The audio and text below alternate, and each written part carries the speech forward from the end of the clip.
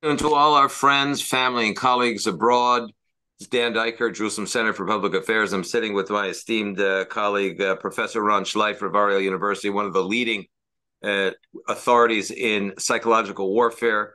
Operations will be joining us today as our special guest. And I'm, of course, joined by my esteemed colleague and very good friend, Lieutenant Colonel Reserve Maurice Hirsch, former military prosecutor in Judea and Samaria.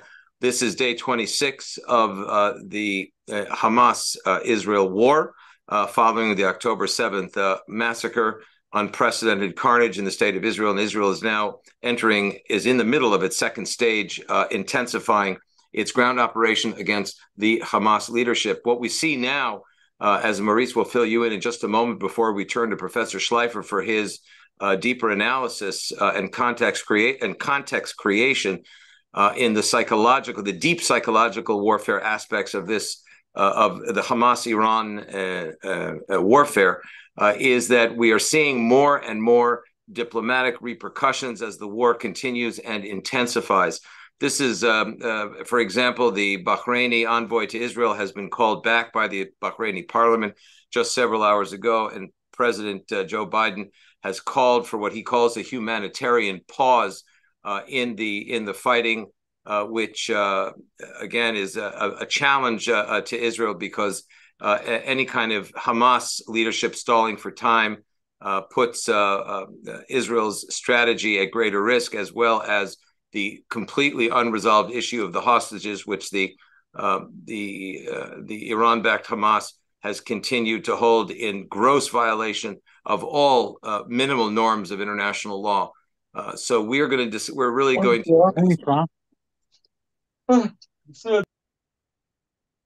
to be discussing the psychological warfare context and ramifications of this deepening Israel ground operation. But before I do that, I'm going to turn to Maurice Hirsch just to ask him, Maurice, for your very few-minute update on where we are today, day 26 of the Hamas-Israel war. Thanks, Dan. Good afternoon to everyone. Yes, we're talking about the 7th of October massacre, 1,400 people murdered, another 5,200 plus injured, some still fighting for their lives. Another 242 people, that's an update from yesterday, another 2 people confirmed cases of hostage taking, kidnapped by Hamas and are being held by Hamas. At the same time, we've seen some 8,500 rockets, missiles being fired at Israel into our civilian population, continuing on all the time, even today, with a rocket salvo being fired earlier this afternoon at Beersheba, one of Israel's biggest cities, and into the other areas in the surrounding vicinity of the Gaza Strip. What we've seen in response is the IDF now having attacked over 12,000 different targets in the Gaza Strip. This is part of that very extensive Hamas infrastructure that had already been placed everywhere around the Gaza Strip, in mosques, under mosques, in schools, under schools, round sensitive sites, in refugee camps, underneath refugee camps, always remembering that there are some 500 kilometers of tunnels that Hamas has dug over the years, using the international aid that was flowing in ostensibly for the reconstruction of Gaza, was then used by Hamas to build these fortifications. And as the Hamas leader Musa Abu Marzouk made very clear just a few days ago, the tunnels are there to protect Hamas and its terror infrastructure. They don't give a damn about the civilians. That's the international community's problem, using his words.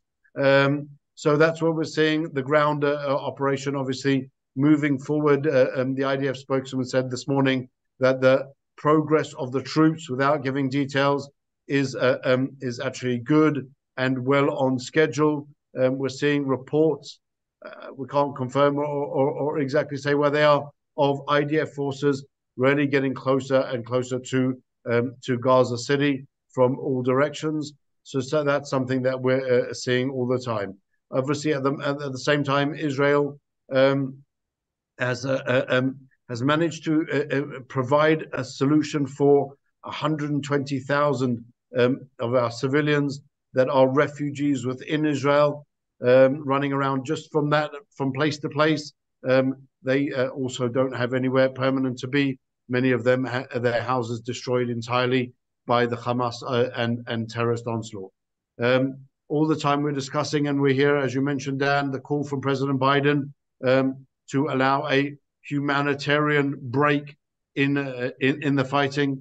This is something which only gives Hamas what they are demanding. We saw today more foreign nationals being allowed to leave by Hamas via the Rafah crossing with Egypt, but only in return for receiving fuel.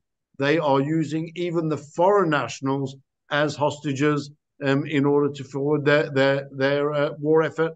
But the foreign countries and Biden and President Biden playing into that as well, saying, well, we have to give into this demand of Hamas in order to get these citizens out.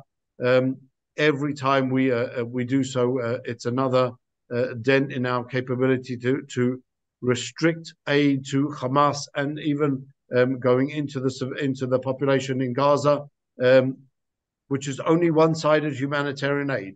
We have heard nothing from the International Red Cross about visiting these 242 hostages. We've heard nothing about any type of willingness of Hamas to show any type of humanitarian support for these hostages. And so, therefore, the humanitarian aid is a one-sided issue and a one-sided issue only. It's only for the Gazans, not for Israel and Israelis or the hostages. That's on the Gaza front.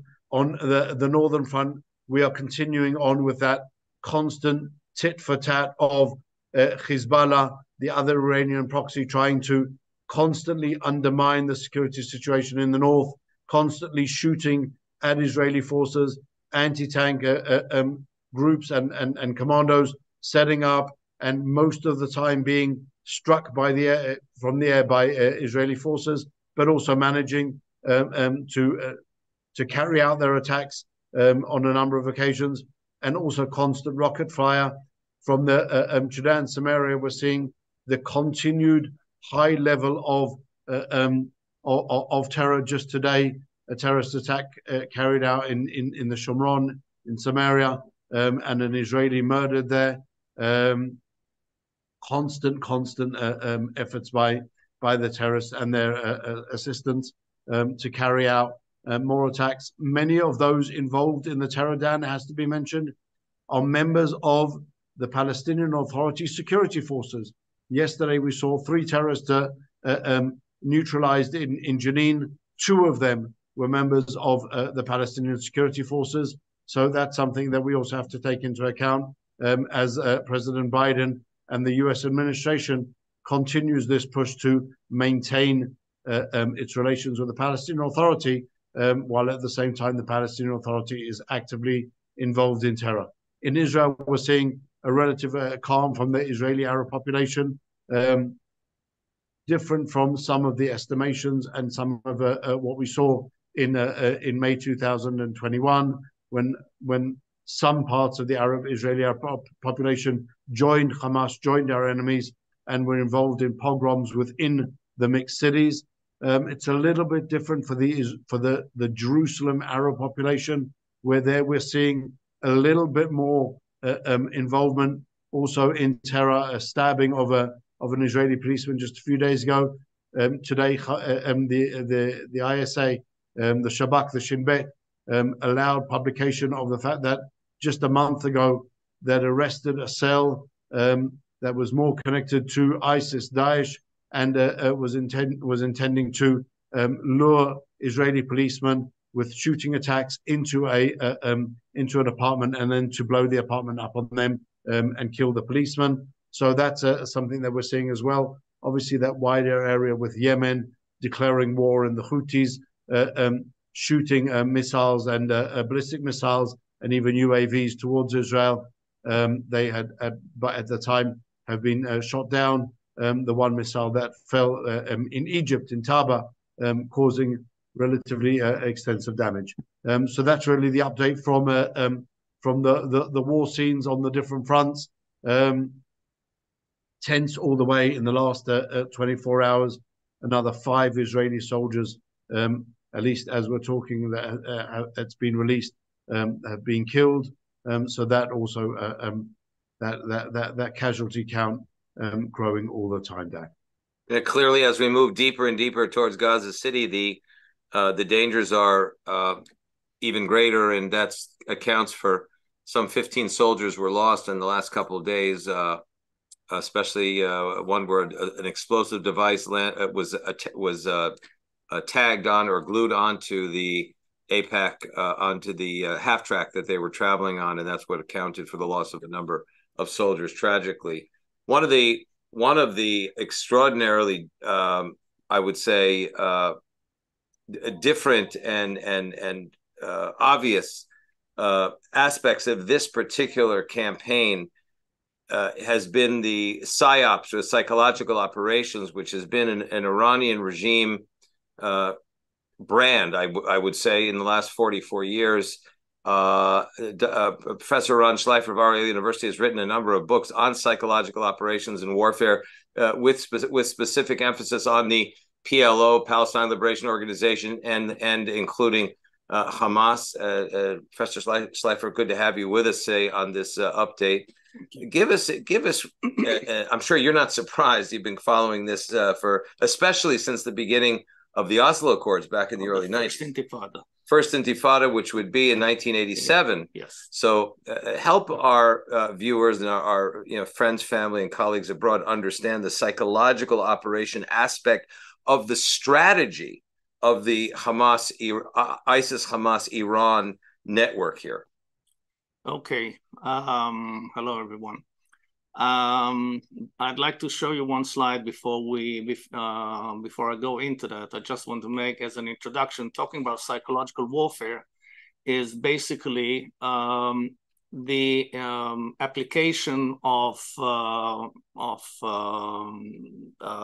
marketing techniques and PR techniques into the war zone. Basically, what we are looking at is if persuasion means are so successful in marketing, in selling us products, why not use them in war? And today, everybody is much more gullible, much more open to receive those messages, because each and every one of us is a sending and receiving station. I'd like to show you the one slide. Could we have the Arafat slide? Yeah. Okay, I'd like you to take a look at that slide. It was taken, this picture was taken in 1996. Sorry, say again. In 1969. 1969. And on the left-hand side, you can, this is young Arafat, and on the right-hand side is the General Nguyen Vu Giap, the head chief of staff of the North Vietnamese Army, and the Viet Cong. So the Russians were behind the whole scheme of setting up the PLO. Sent Arafat to study the art and science of revolutionary warfare, which General Giap was developing based on the teaching of and the application of Mao Zedong in China. I can't help myself but to draw your attention to the kafia of Arafat. Everybody now knows the trick, but there were decades where it would have been complete surprise. The shape of the kafia of Arafat is in the shape of the land of Palestine, from the river to the sea. And if you think that I'm paranoid, you have every right to, but if you Google on Google Images Arafat, you will see that in the 100,000 photographs of Arafat on the internet, each and every single photograph is in the shape of his kafia, and he was the only one who was allowed to wear his kafia at saying.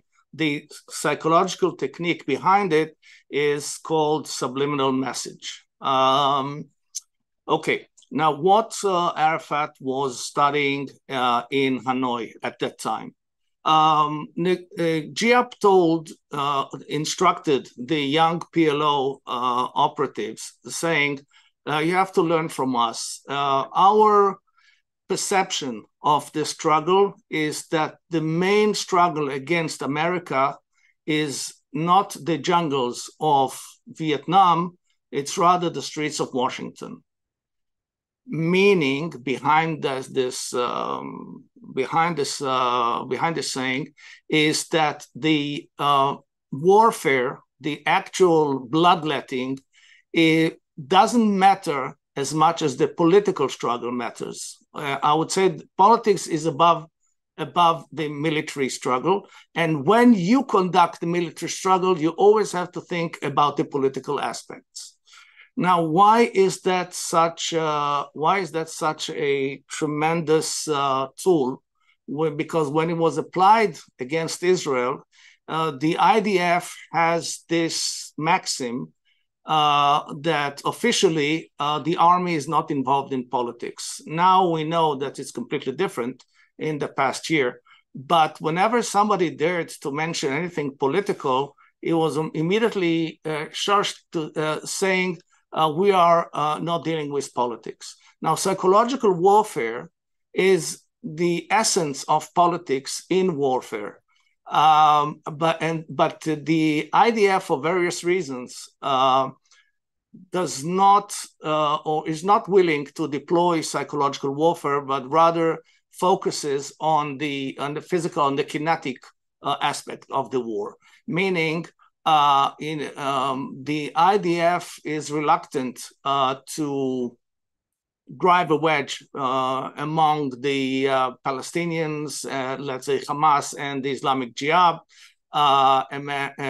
between the Hamas and the PLO, but rather prefers to bomb them to pieces. There are historical reasons for that, mainly the attitude that even Menachem Begin stated it once, we are no Goebbelses. That's when they say, why we don't do propaganda? Why don't we do propaganda activities against Arabs? They say, we are not Goebbelses. Okay. Let me just continue. This is the current conflict, right? Yeah. Right. So I want to apply what you've given us regarding General GIAP and Arafat to the current conflict. This is the same girl, saved the 3 different opportunities with the same different clothes. It doesn't mean that there's no collateral damage, meaning that we don't kill civilians. We probably do, especially when the Hamas is using them as human shields. But I have another example here, the third and last one. This is from Lebanon from 2006, and we see the guy on the left as taken out of the ruins, and then an hour later he is conducting another scene. We're trying to say that the enemy lies, but it's not working. It's not working too well. What the Palestinians have learned from GIAP is to find a chink in the armor of the Western society, and the chink in the armor is civilians.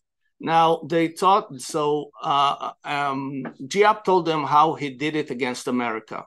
So GIAP placed the homes of the munition workers of North Vietnam next to the factories. So when American Air Force would bomb the munition plants, it would kill thousands of the families of the workers there. And then the North Vietnamese would call the international media, including American media, which were some outlets were considered radical, and invited them in and would say, look how horrible, what monstrous behavior America is conducting here. So Arafat started in the mid-70s to place cannons, his artillery and Katyusha rockets inside hospitals in South Lebanon, etc. Now, the way it moved from the PLO, it moved towards Hamas, is that PLO, if quite a number of PLO operatives switched sides because either the Hamas was more lucrative than the PLO, they paid better, or some of them became really religious and were convinced that that Islam is the solution, etc. So they brought their experience into Hamas, and Hamas is doing the same now using human shields.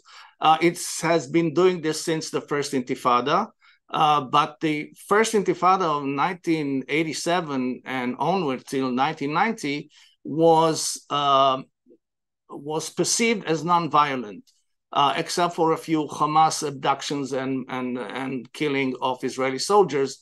But the Palestinians in general were perceived as non-violent, only sending stones or throwing stones, and so Israel tried to divert that into rocks, but that was the perception. In Hebrew, Evan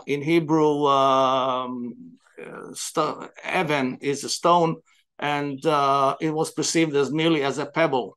In the second Intifada, it was already a violent one. It was after the Oslo Accords, and the PLO was copying its suicide bombers from Hamas. So there is a movement between the two to which one is more extreme. That's where we really saw the most public form of psychological warfare was actually between the Hamas and the PLO and Fatah. I mean, Al-Aqsa Martyrs Brigade and those. There's actually psychological war where they were the audiences, not only the West. The West was also an audience in their competition for murder. Right. In psychological warfare, we're talking about three main target audiences. We're talking about the home audience, and one, because we have to persuade the home audience that they have to support the war and they have to justify the war. The biggest example is the America in Vietnam, when the government didn't have the support of the home audience. So America pulled out and gave even though it was winning militarily, it gave in to the political pressure and gave the victory to northern Vietnam.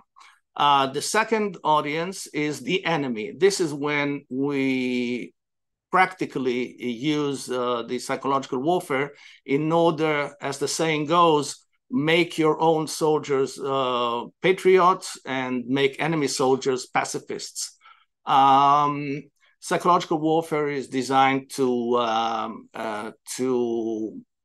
lower the morale of the enemy forces. But when and of course there's the third, the neutrals, those who are not directly connected but have an influence on the conflict. Now, with Hamas, it is difficult to deploy. Why? Because Hamas has stressed and indoctrinated its audience from early childhood to the mid-20s, that not to fear death. Now, all the experience that Western society has in psychological warfare, like America did in the first Gulf War, where approached the Iraqi soldiers and told them, look, I can let you out of the front and I can show you how. And it gave them through leaflets the maps and how they should conduct themselves. And 70,000 Iraqi soldiers surrendered. 70,000 soldiers it was like, I don't know, 20% of the Iraqi army, 15% of the Iraqi army, which surrendered because they received pieces of paper. Now, this is all based on the will to survive.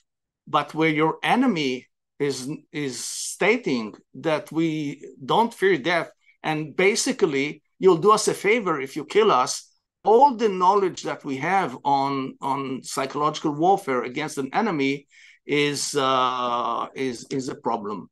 And the Israeli way of conducting a war is more on the physical side, as I was saying, and most Israelis are fearful of what would the world say, what will be the reaction of the international community, and this is.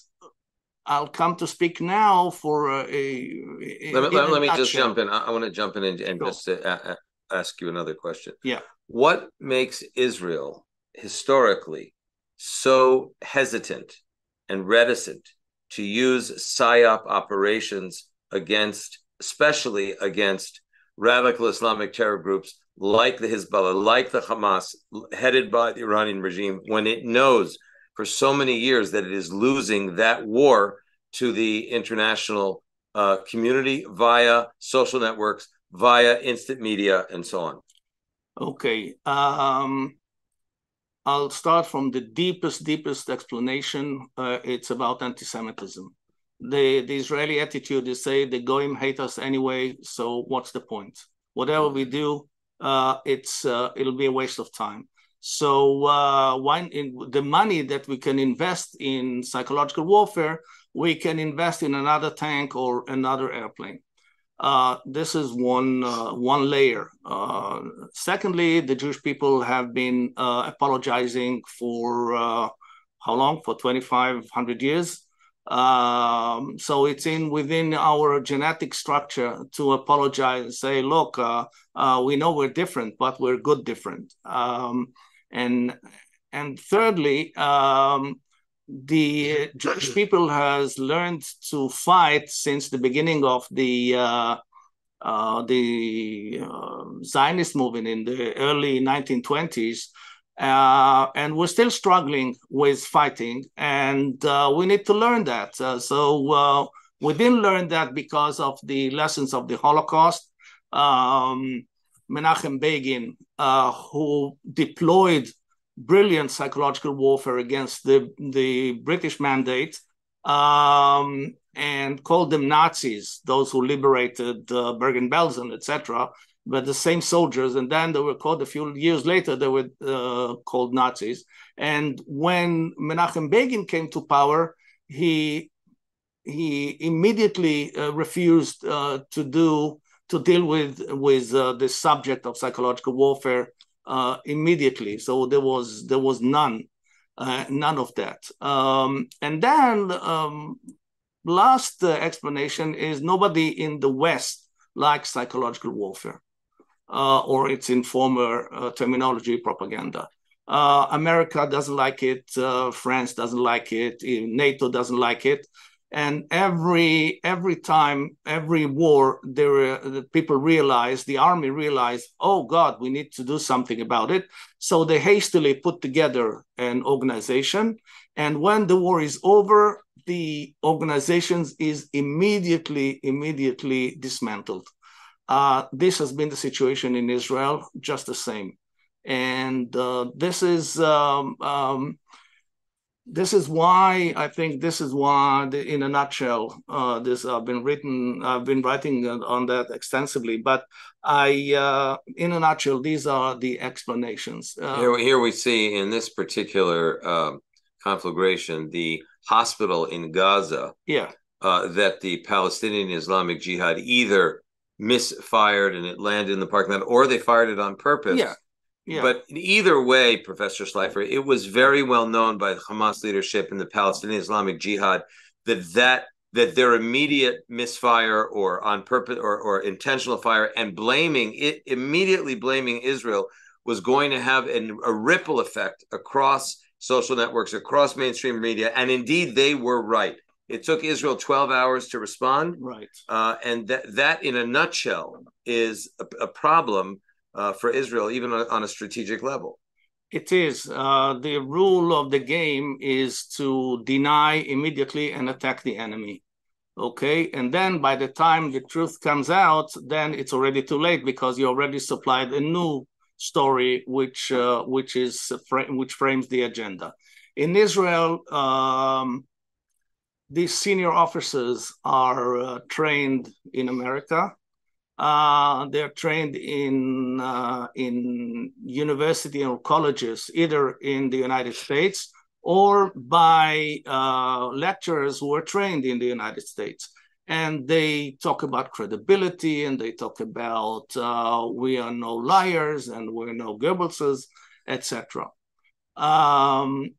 That explains why, like in Muhammad Adura, the iconic image of the Second Intifada, which caused us so much damage, took the IDF. First of all, the IDF took the blame.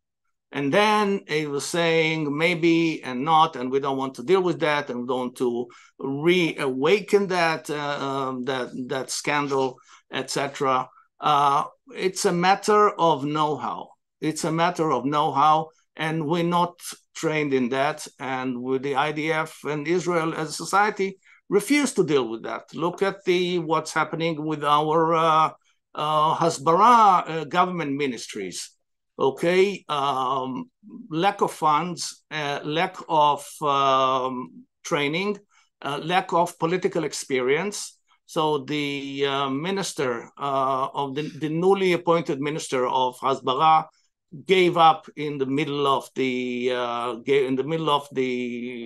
war and beginning of tensions. She gave up and said, "I'm incapable."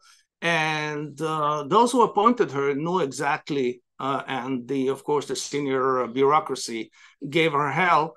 And meaning, in short, we don't treat Hasbara seriously. So if the government doesn't work, so the people took to work. So there's hundreds and thousands of initiatives which are taken by Jewish communities, in Israeli society, by private enterprises, and they're trying to fill in the gap. What needs to happen for Israel to change its approach? You and I have been talking about this for years. My doctorate deals with perception warfare, having quoted you a lot throughout that dissertation. But it seems that as we speak right now on this Zoom, there is no Israeli team in the National Security Council in front of 45-inch screens, scanning and scouring the telegram in Arabic for all of these disinformation declarations and battling them all over the social networks. It seems that this is intolerable in 2023, that Israel's fighting a kinetic war, but not fighting the disinformation war properly. Well, how much time do I have? Another couple of minutes to weigh in. I mean, I know I'm touching a sore. Yeah. Look, remember, it was General Jap of North Vietnam that told Arafat on the record that he has to fashion himself as a state builder to the West, which he did. He also listened to Ceausescu of Romania, who told him exactly the same thing, documented in Ephraim Karsh's, also in Ephraim Karsh's book on Arafat called Arafat's War. Right. And still, for some reason, there is a conception in Israel that the soft power war is less important than Merkava tanks and F-35s. Yes, that is the situation. How we change that? We need, first of all, to create a intellectual sphere that this is important, and we need to persuade senior Israelis, or let's say we'll dump the senior. It's already too late for them. They surround now the Minister of Defense, Gallant. They surround him now, and they're talking more kinetics and more kinetics. We should start with the young officers, and that would that would yield fruit in a decade or two. This is the only way that I can see where we can change. We need to translate manuals into Hebrew. Israelis don't read English. We need to give the military academy, we need to influence them as to the importance of soft warfare and not just kinetic war. We need to publish books for the Israeli educated audience, so they would say that I'm not sending my son to be a professional liar, as it's popularly considered, but as an important contributor to Israeli victory. So there's a lot of things that need to be done on the civic side. I mentioned that at the Jerusalem Center for Public Affairs, Wartime Diplomacy Communications Center, right here at the JCPA, we have a lot of special operations, perception operations, influence operations, units, volunteering from the IDF, working on a disinformation campaign, doing short form videos. We've actually asked for the support of the public to support us. We need additional hardware. We need to fund our marketing campaign for social networks in North America. But we have 50 videos that we've already done. 1 minute videos, good for TikTok and Instagram, that we're getting tens of thousands of positive engagements on those. And we're seeking $400,000 or $500,000 to focus mostly in the marketing. We have the content creation, we have the virality, and we have the best, copywriters. But we are leading that fight, Ron, into the North American social network space, as well as in Arabic. We also have Arabic-speaking Israelis and Arab Muslim reporters from the region that are cooperating with us quietly, because they are convinced that the key to instability and subversion in the Middle East is the Iranian regime-led octopus, which includes Hezbollah, includes Hamas, it includes the Houthis, it includes the Iraqi, what they call special forces under the Iranian regime control. And one major war that we can win, is we're doing it in the private sector at JCPA, is the war against this crusade of disinformation, which let's bear in mind that the BDS campaign, the Students for Justice in Palestine, the Palestine Solidarity Committee across the Ivy League and 300 campuses in the United States paved the way for the legitimacy of the October 7th massacre. That's how serious disinformation is. I'm convinced, I know for sure that's why Professor Schleifer has taken up this cause. This gentleman right here is really the pioneer of the whole psychological warfare phenomenon. Even in academics, we'll mention to our audience that you were really a lone voice for many, many years. I'm happy to say that after having written my dissertation on this particular issue with the Palestinian National Movement, perception warfare, hybrid warfare in the West, that we are really focusing on what they call in Hebrew toda'ah, or perception or influence warfare, at the Jerusalem Center for Public Affairs as a part of our strategic mandate here and our communications strategy, which you'll be hearing much more about. I want to thank you in the meantime, Professor Ron Schleifer of Ariel University, and author of numerous books on psychological warfare and the Palestinians and other radical Islamic terror groups. Thank you very much. This will be available recorded to those that were not able to see it and experience it live. And we will also be doing a brief and sending that out on our email list. Please sign up for the Daily Alert. Please join us every day. It will be, now we're 6 hours ahead of Eastern Standard Time. We will start doing these at 3 o'clock in the afternoon, which is 9 a.m. Dan, if I could just interrupt and say that, to the best of my understanding, America moves their clocks on late Saturday night into Sunday morning. So we should keep it at 9 o'clock Eastern Standard Time. We can leave it at 10 o'clock Israel, at 4 o'clock Israel time, which will remain as 9 o'clock America time. Very, very good. Well, in the meantime, thank you all for joining us.